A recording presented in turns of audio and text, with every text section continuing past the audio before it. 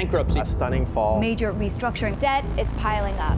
Companies are filing for bankruptcy now at the fastest rate since 2020. Bed Bath & Beyond filed this year, Party City filed, Vice Media, Instant Pot, and Pyrex. The list really goes on. And by all counts, there's more to come. The stakes are high. Jobs are on the line. Debt growth. Credit crunch. Ouch. Debt defaults like this tend to come in cycles like in 2008. We are in the midst of a serious financial crisis.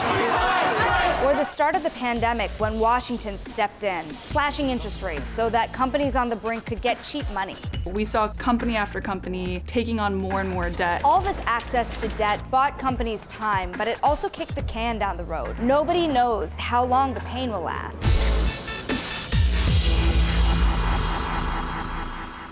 We are prepared to raise rates further if appropriate and intend to hold policy at a restrictive level. The record surge in interest rates is at the root of the issue. Global companies have borrowed more than $500 billion of investment-grade debt since the Fed's rate hikes began in 2022. The vast majority of this was heaped onto U.S. balance sheets. And despite the high borrowing costs, debt continues to grow. It's really been building over the course of the last year. Interest rates have increased, cash flows have declined. By mid-2023, blue chip names saw their borrowing costs rise by more than double to an average of 5.6%, while junk-rated companies were paying 8.7%. With rates potentially staying high for a longer period of time, we could see a longer cycle that may not necessarily be tied to the macroeconomy. The problem is, in part, that this is a little bit by design. The Federal Reserve wants to slow down inflation. Interest rates were kept higher for longer than a lot of economists and people on Wall Street expected. This higher rate environment has created a mountain of distressed debt. Distressed debt is generally bonds. They are tradable. Bonds that originally sold for $100 are selling for $20 or $15 or $5. There's more than $200 billion of distressed debt in the US, and that's more than the GDP of some European countries. Since 2021, this sort of debt, owed by riskier, less creditworthy businesses, has jumped around 400%. Retailers are especially vulnerable. Inflation keeps their costs high, even as consumer spending slows. By mid-2023, the consumer industry accounted for more than a fifth of bankruptcy filings. Most bankruptcies don't occur because you have a business and it loses money.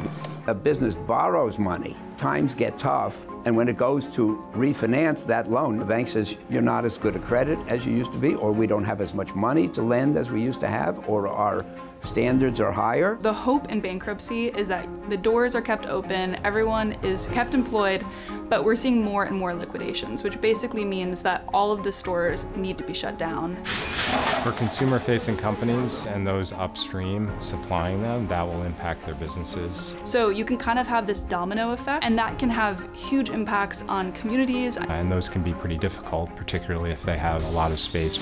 Retailers use bankruptcy to get out of leases without having to pay large sums of money to the landlords. Which leads us to commercial real estate. Remote work plus online shopping have helped increase vacancies. Unlike home loans, commercial real estate mortgages typically range from 5 to 15 years. And across the United States, almost $1.5 trillion worth of commercial real estate debt is due before 2025. We're already starting to see some major real estate firms default on their buildings. The big impact for cities is the downtown central business districts.